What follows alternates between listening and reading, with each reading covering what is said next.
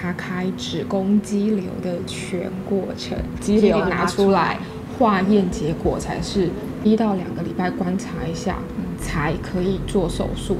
爱你，爱你。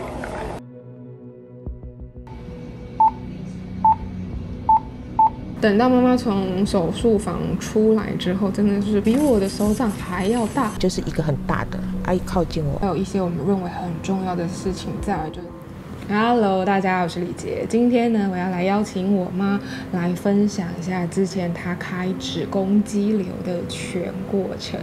我现在光回想起来那段记忆，就觉得压力非常的大。你一个人独自承担，对，压力真的很大。那现在呢，距离他开完刀已经半年多了吧？半年多了。那为什么要等到半年之后才要来跟大家分享？就是希望等到他身体状况好一点，可以跟大家做一个比较完整的一个分享，这样子。好，那现在时间就必须要回到半年之前。我们怎么会发现他有子宫肌瘤还这么大颗呢？就是因为那阵子呢，他就发现他异常的频尿，然后一直上厕所，之后就去做检查，之后才发现哦，原来是因为他子宫肌瘤太大颗，压迫到膀胱，所以才会异常的频尿。但因为那个时候刚发现的时候呢，其实疫情正旺，就是疫情很严重的时候，所以呢，我们也没有很想要开刀，就想说妈妈身体也没有很大的反应，就只是频尿而已。那不如就用中医这种比较温和调养身体的方式。但一直到后期，妈妈身体越来觉得频尿越发严重，然后非常影响生活之后，疫情刚好也很幸运，就慢慢趋缓了，所以我们就决定要去开刀。然后那时候还记得说，我们刚隔离完呢，等一下要去医院，有什么想法？我现在好紧张。我也是好紧张哦。真的对你好愧疚，还要让你舟车劳累这样子。因为那时候我们2个已经有一点共识，说我们希望子宫肌瘤是开达文西，然后所以我们就预约了一些台北比较专业开达文西这个刀的医生，这样。那其实我们那时候是不是有默默的希望说，说不定台湾开刀，对，台湾的医生是会说，不用，其实你可以不用开刀，但没想到事与愿违，不是医生反而是说他觉得，妈妈已经更年期了，为什么肌瘤还会这么大颗，已经到12公分了，也没有缩小的感觉，是不是有恶性肌瘤的几率？因为照理来讲，过更年期之后的女性呢，肌瘤会慢慢的缩小，不至于像妈妈的肌瘤这么大。所以那个时候呢，我们看了2位台北的医生，其实2位医生都给我们很好的建议。第一位是跟我们讲说，有癌症的风险嘛，然后希望我们做更多的血液癌症检查，然后还有子宫颈癌的检测。第2位医生呢，他跟我们提醒说，如果要开刀，我们这状况一定要开刀的嘛。那如果要开刀，请全面的去做身体检查。如果妈妈本身有一些慢性疾病的话，都必须要检查。所以那时候我们想说，那我们就回老家高雄，去做心脏，妈妈有心脏疾病，然后去做一个更完整的检查。对。那个时候呢，我们不是回高雄做心脏科的检查嘛，然后我们就想说，顺道都已经来做心脏检查了，也挂妇产科，再询问一下高雄的医生看看。然后那时候我们不是遇到了一个医生，完全颠覆我们之前的想法，因为他就说他强烈推荐我们一定要开传统剖腹刀，因为他觉得妈妈年纪这么大了，那以他的经验来讲的话，很多是开完刀之后发现是恶性肌瘤，结果就扩散了，因为在开刀的时候就已经扩散了。那存活率是不超过1年，非常的恐怖。那时候听完之后就觉得有种晴天霹雳的感觉。那听完之后呢，也到了我们要上台北去拿台北医生检测你的血液癌症指数报告的时候，然后那时候我们真的很拼我们就是当天一早搭第1班的高铁去台北听报告，然后晚上再回高雄。以前一大早是妈陪我去高铁站上台北读大学，现在呢是我一大早陪妈上台北去看医生。现在是早上的5点34分，我们要搭最早的一班高铁，5点50分的，去台北林口长庚。你不进去吗？这好小。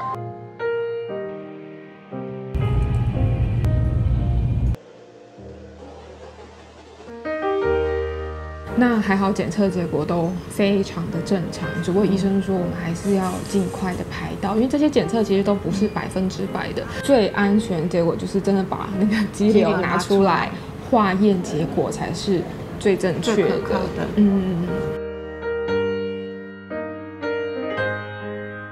看医院之前吃麻糬。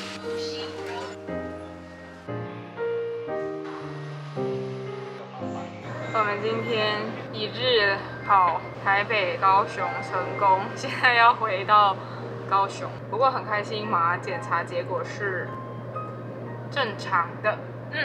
那之后我们不是又回来高雄之后，然后我们又要继续看你的心脏科，因为那个时候呢，妈妈的心脏科医生呢就是建议妈妈的状况必须要转到另外一个心脏科主治医师那边。然后那个时候我真的没有想过，原来看医生需要排队排这么长。我那时候我们好像清晨6点去排队，但没想到已经这么多人就在外面等，然后还没开门已经对很多，医院还没开门都已经很多人了。然后我们还好，真的也是很幸运，很感谢，最后是有5名单9号，请到4号会谈。现场挂号到的，因为那个主治医生已经完全满了。那最后检查结果呢，就是妈妈她的心脏是有一些问题的，有心律不整，需要先吃心律不整的药，1到2个礼拜观察一下，才可以做手术，手术风险才可以比较低。我们休息，你在吃心脏药这个阶段呢，我们就决定了去看另外一间高雄私立医院的妇产科。那时候我们也是很拼。天哪，现在早上还没5点吧？我们要排队，我们要去医院门口排队来看医生。一大早在医院门口排队，然后呢，我们就遇到了一位真的很适合我们的医生。然后那个医生呢，其实就把我们之前所有的疑虑、所有的不确定都解释得非常的详细。会不会有扩散的风险这部分，他是跟我们讲说建议妈妈开腹腔镜。那我就说那扩散风险怎么办？他就说他们医院呢有一个很专业的医用塑胶套，会在开刀的时候在体内把它包覆起来，再把肌瘤剪碎之后再从肚脐拉出来，就不会有所谓的恶性，如果是恶性的话的扩散风险。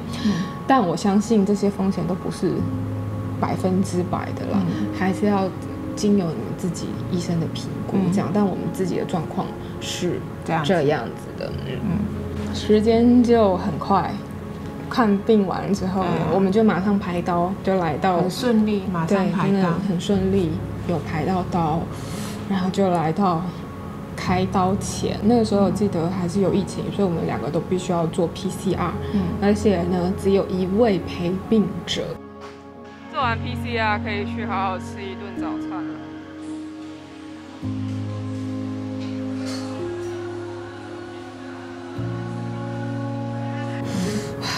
那时候回想起来，我压力真的非常的大，因为那时候我妈就已经是一个病患了，所以她其实没有办法做很多决定，她已经很焦虑了，所以很多决定就必须是我要去做决定。所以那时候我就会觉得很害怕、很担心，说如果我做错了一个决定的话，那决定是不对的话，我会不会后悔一辈子？所以那时候我的压力真的非常大。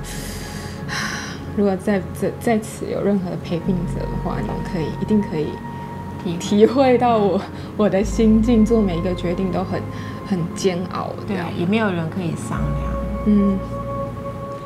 这是我们入院的行李，我带了电脑，其他的就是一些盥洗用品啊，还有一些术后的东西。入院之前呢，要先验尿一下。除了验尿之外呢，入院之前还要抽血。抽完血之后呢，我妈还要在这个房间里面做心电图。电梯上楼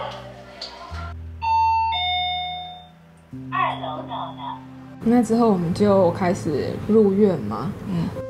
那入院之前就是就麻醉医师会问诊，都开始不能，连水都不能喝。对，这边关系帮我写本。有胸闷吗？不会，就是有在运动吗？有做什么运动？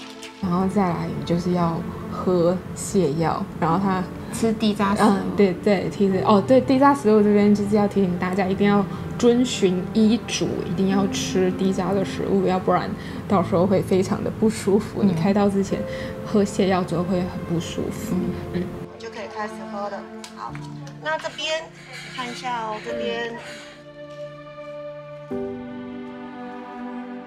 这个呢，就是我晚上要睡觉的床，旁边就是病床了。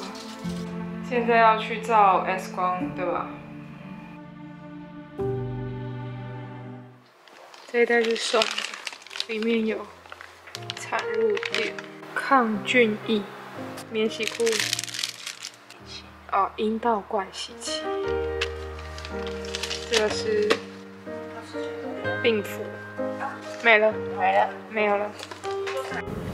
那这边我可以分享，就是关于陪病者。陪病者当下呢，压力一定是爆棚的，而且我又是第一次在这边呢，我觉得真的就是尽量的乐观正面，然后保持幽默感。我觉得幽默感还蛮重要的，幽默感是支撑我在那一段期间的一个很棒的良药，对，很棒的良药，用很幽默、很正向的方式去看待，克服过去。那一切非常的重要。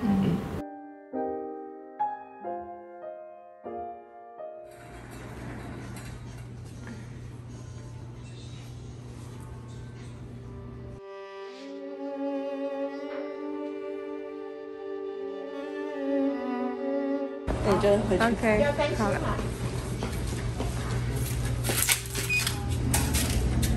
变进来了，妈加油哦！爱你，爱你。我刚刚从医院出来，然后医生刚刚打电话跟我说，妈妈因为肌瘤太大颗，所以她刚刚切除子宫的时候花了不少时间，然后也失了比较多的血，这样，所以医生就通知我说，目前手术是顺利的，但是需要用到代用血浆，因为她失血比较多这样。然后现在已经在缝合他的伤口。那我很想跟大家讲说，有时候可能做子女的平常不会很感性的跟父母亲讲说，他们心里其实很担心他的健康，但其实做子女的真的会很焦心父母的身体健康，希望他们多陪我们。所以呢，希望每个人都可以好好照顾自己的健康，因为你爱的人都会非常的担心你。那我希望妈妈赶快出来。已经从早上11点半到现在下午4点半，还没有开完。然后病床都还没有回来。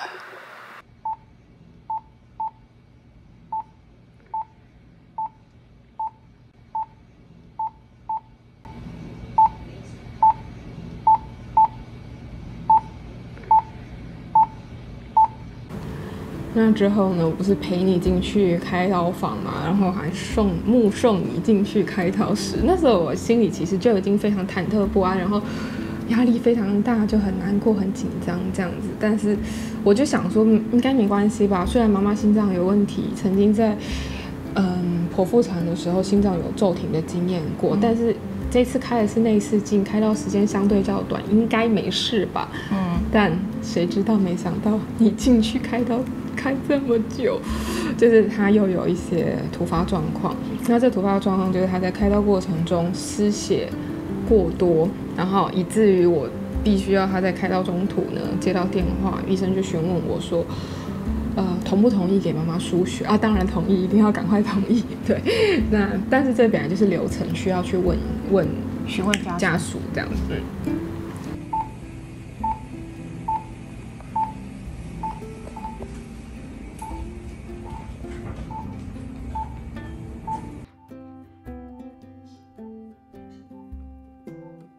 然后等到妈妈从手术房出来之后，真的是判若两人，就是全身很苍白。那时候看到你就觉得很不像我妈，感觉好像灵魂一半不在她的肉体里面。那时候看到她的时候，真的完全眼泪掉下来，说不出话。然后每个人跟我讲话，我都讲不出话，然后就觉得好难过这样子，然后就真的有点落泪，这样1秒落泪这样。然后那个时候我记得是麻醉医生来跟我讲，他说妈妈她麻药一下去之后，她心律不整的问题整个就都浮现起来了，所以也是因为她心脏的状况，让她的开刀时间又再更长一点。所以就有很多的突发状况，然后麻醉医生也说，还好我们有正确的跟他讲病人的病史，才可以让他跟主治医生一起互相讨论，做出一个很专业的判断，这样。所以在此，我觉得我们开刀的时候，真的也是要跟麻醉医师好好沟通，然后也是要了解这个麻醉医师的背景够不够专业。我觉得这件事情真的也很重要，尤其是如果病患像我妈一样有这些心脏疾病史，或者是其他的慢性疾病的话，更要注意。等到跟麻醉医生讲完之后呢，我就说我想要看妈的肌瘤，因为我想知道到底有多大颗。医生就说那个肌瘤是像婴儿的头一样大了，哇！我就把那个热腾腾的肌瘤，真的，我拿到手上还有一点温温的感觉，这样子看着，真的好大哦，比我的手掌还要大。但那不是全部都是肌瘤啦，有一部分是妈妈的子宫体，但是哇，还是非常的大。然后我就一直在 ICU， 然后还有病房两边跑，然后等到半夜的时候，妈妈慢慢清醒过来了。我就跟妈妈讲说，我有看到你的肌瘤然后妈妈就说我也要看，然后我就特别跑去跟护理师要了她的肌瘤，然后放在她枕头旁边给她留念拍照。我就说我的家已经被拆迁了，对，你原先的家，对，我的家已经被拆迁了，对，那你现在还可以回想起来，你麻醉之后有什么特别的感觉吗？应该回想不起来，回想不起来。他那时候是完全没有昏沉沉的，没有时间概念了，因为他是11点进去，但是等到他真的清醒的时候，已经是半夜，大概是12点多了。他那时候还以为是中午没多久还是下午，他还问我说你吃饭了没？你干嘛在这里？什么之类的，完全就是不太，甚至有一点不太清楚。然后等到第二天早上的时候呢，他被评估 OK 过关，可以回到一般的病房里面了。然后他那时候回来的时候就很兴高采烈跟我讲了一个恐怖故事。然后我那天问他，他还都忘记耶，还好我那个时候有现场赶快录影。对，你要讲什么？我跟你讲就是天亮的时候，我睡的时候，我忽然看到，就是好像梦到还是睡着的时候就看到有一个好像向日葵的，可是它是黑色的向日葵。什么叫做黑色的向日葵？就是一个人，他就像黑色的向日葵一样。我要不要画给你看？它就是一个很圆真的是圆圆的，我画的不圆，然后它就是这样子，像向日葵这样子，然后都是黑色的。我不要画他的那个五官。那他有下半身吗？没有，就是一个很大的。阿姨靠近我，然后他就说，因为我那时候左边就是有打针的那个吊点滴嘛，还有我的引流跟尿袋嘛，然后他就说你要注意你那3袋那我就醒来了。他用讲的，就不是讲嘴巴，他嘴巴没有动，反正我就知道他跟我讲这个。可是不是嘴巴有动了，反正他就看着你，然后我就听得到这些声音，然后我就睁开眼睛了，然后我就看到我的点滴已经没了，然后尿袋也没了，也就是满了，然后你就叫他过来。对，就完了，就这样子。好特别。对啊，我就醒来，一下而已。长这样子，就像向日葵那种概念。它旁边是刺哦。它不是刺，就是好像是，又像是胡须，就是密麻这样子。不是花的样子，对不对？不是，就好像人家古时候有长胡须啊，他的头发这样子。是头发，对不对？头发又是胡须啊，感觉他是一个男生哎。男士，这样子。那就叫他黑色向日葵。这样子，他就是这样子，都是一直的。可以叫他黑色向日葵。对啊。谢谢黑色向日葵先生了，应该是这样讲。就这样，就真的是这样子。一个很奇怪的梦，说不定是你自己提醒你自己，也有可能。好了。那你开刀完之后，回到病房的时候，你都在想什么？你还记得吗？我记得你那时候就常常在沉思，而且我们很幸运，之后换到另外一个病床是可以看到树木的窗户，对，然后窗户外面很多树木，真的超级幸运，很感谢。然后你就常常在沉思啊。对啊，跟自己的身体忏悔。对，他就说他在跟自己的身体忏悔，他说以前我真的有时候对我身体不好，我在此郑重的忏悔，是不是你在讲？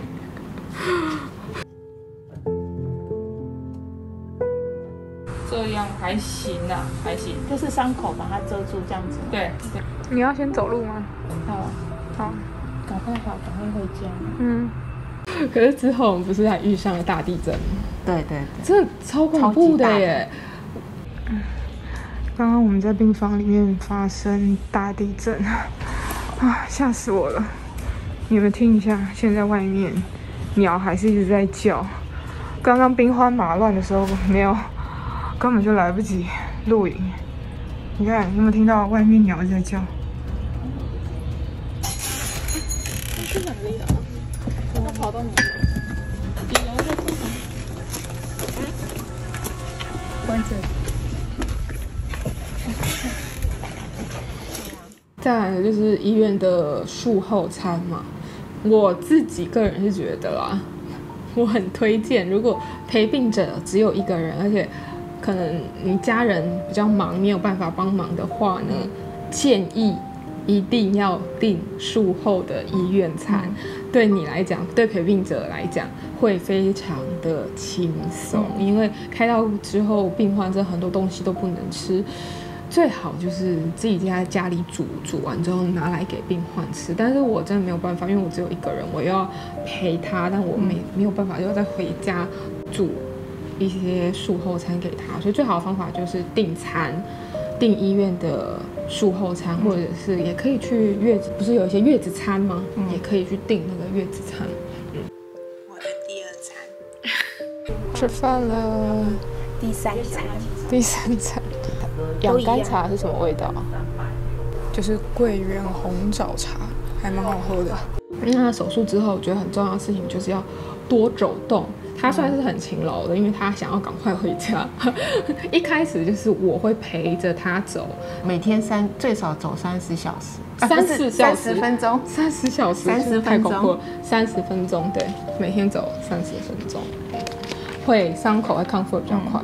那因为我们这间医院呢是私立医院嘛，那私立医院有很多自费的项目，所以他会在住院期间呢邀请我们去看手术时的影片，然后去确认说我们自费的这些机械器材呀有没有真正的被使用。我必须说那个影片非常的血腥，就是彩色的哦，彩色的，然后画质非常的好，你可以看到那个血这样啪，对。好，然后你就可以去看一下我买的那一支刀子啊，然后医生怎么样缝合你的伤口，然后有没有伤害到在手术的时候有没有伤害到其他的器官。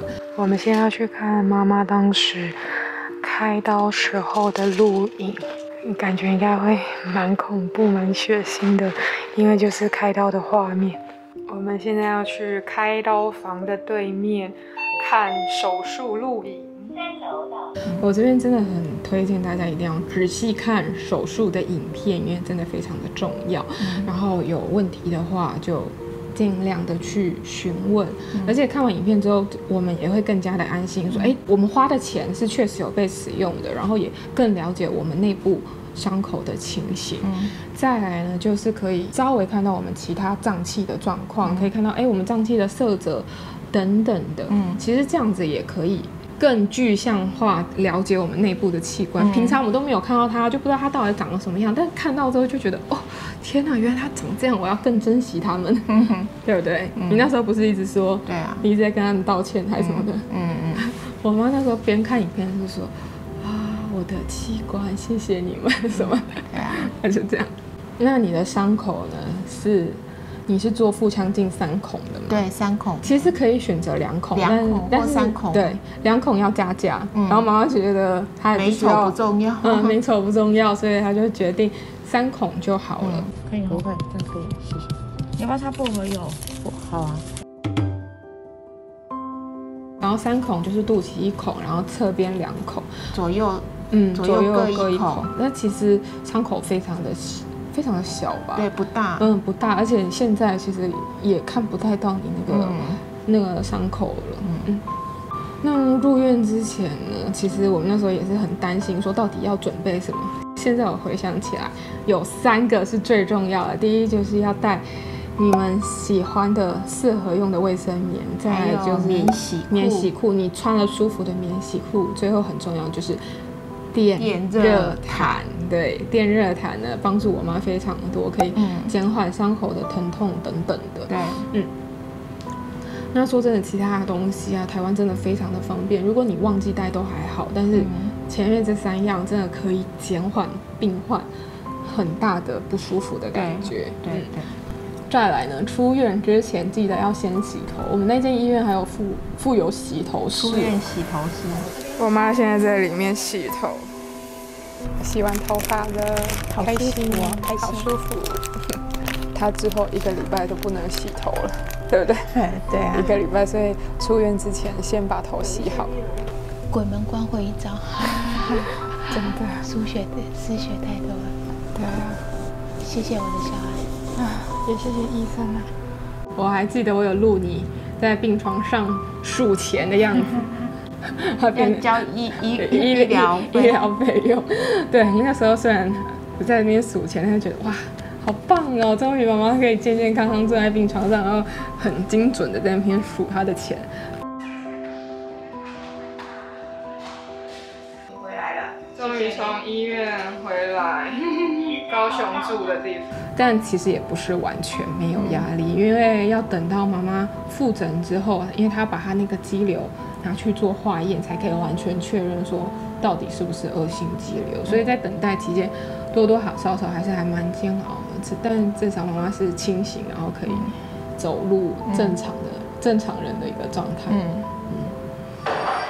之前都是我自己一个人来买，今天我妈终于可以过来这边一起吃了早餐。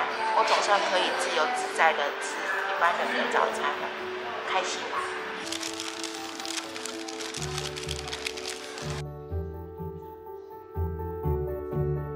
现在我们已经看完医生啦，在走路回家的路上稍微休息一下，体力不像以前那么好了。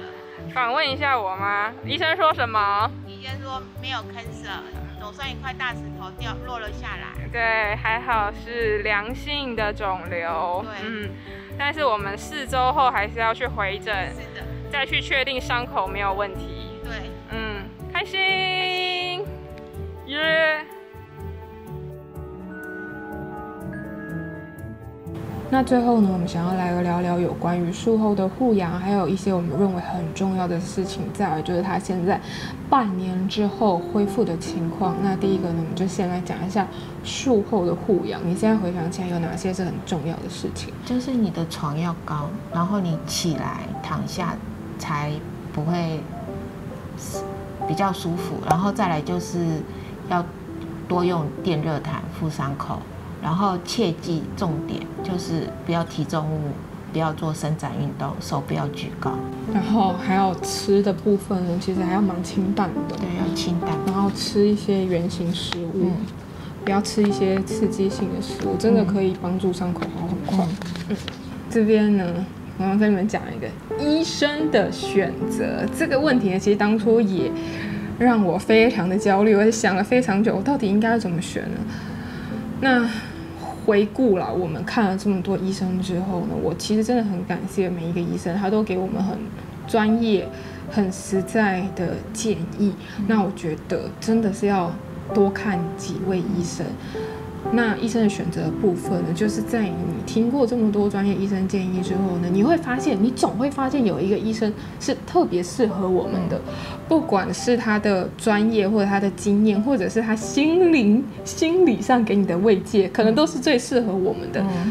你们就去选择那一位适合自己的医生，真的没有什么好坏，真的就是适合自己才是最重要的事情。那关于开刀种类的选择呢，当初我也思考了非常久。像子宫肌瘤呢，以我们经验来讲呢，有传统开腹、达文西还有腹腔镜这3种。那其实我觉得很重要的是要评估患者自身其他慢性疾病的风险，去选择一个综合风险最低的手术，因为没有任何一个手术是零风险的。那在这边就分享一下我们的判断给你们参考。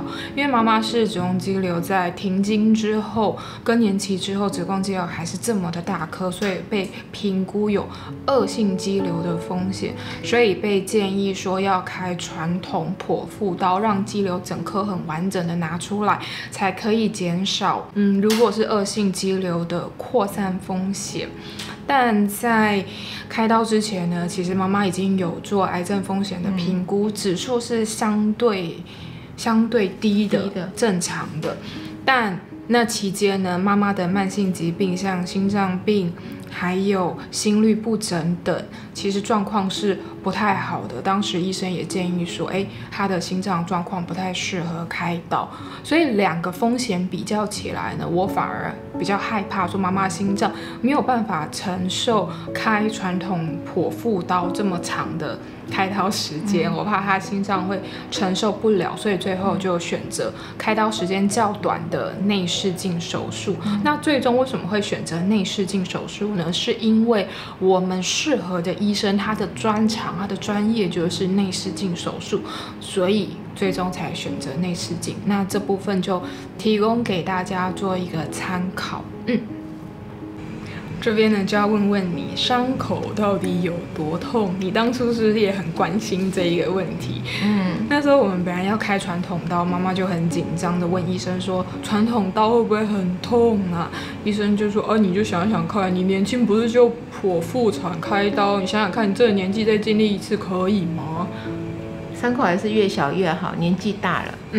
然后好在是术前啊，你有带我去做重训，所以我的手脚会比较有力，所以不会拉扯到伤口。因为它是腹部开刀嘛，那腹部没有办法处理的情况之下，如果手脚有去做训练的话呢，比较好支撑他的身体，才不会拉扯到伤口。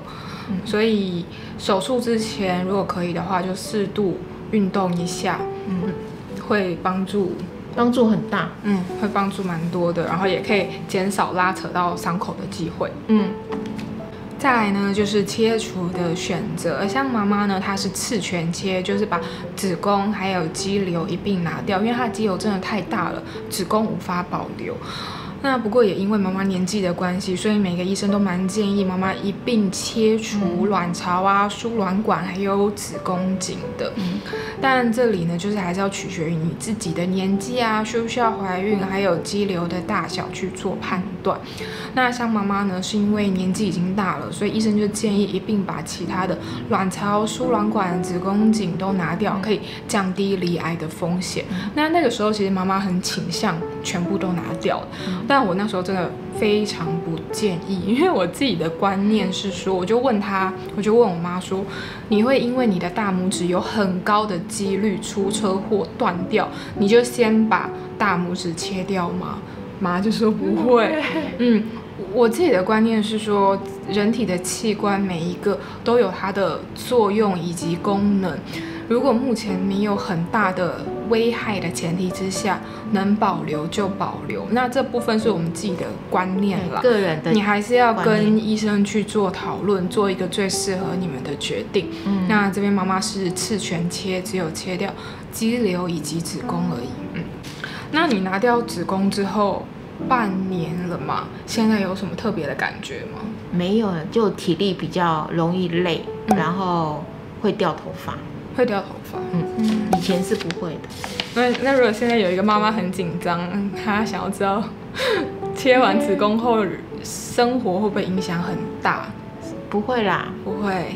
不要太担心啦，也是要面对它。最后呢，是回顾我们这一趟病旅，我们觉得最重要的提醒，我自己先讲好了。我自己觉得呢，可以多给几位医生评估，这样可以降低误诊的风险之外呢，我们也可以得到更多很专业的建议，还有思路。那我们病患本身呢，也要去做足功课，才可以在短短问诊的时间里面呢，问到最精辟的问题，这样医生才可以对我们对症下药。那你呢？我觉得世界上没有什么是最好的治疗方式，就选择最适合你，风险最少的方法。然后女生啊，有一些私密处啊，不好意思啊，去看啊，你就选女医师嘛，不要因小失大。对，那时候妈妈就会觉得，她应该要更注重自己的身体，不要太害羞，有病就要看，不要拖成大病。不要人云亦云，对，人云亦云，要倾听你自己的身体，那最后呢，就希望这一部影片呢，也可以帮助到当初像我们一样正在经历子宫肌瘤焦虑以及迷惘的人，希望能够给你们一些经验分享以及支持。那这趟病旅下来呢，我们真的非常感谢我们的主治医师，还有麻醉医师，还有所有的医护人员，真的非常谢谢你们的照顾，让妈妈现在健健康康的。谢谢。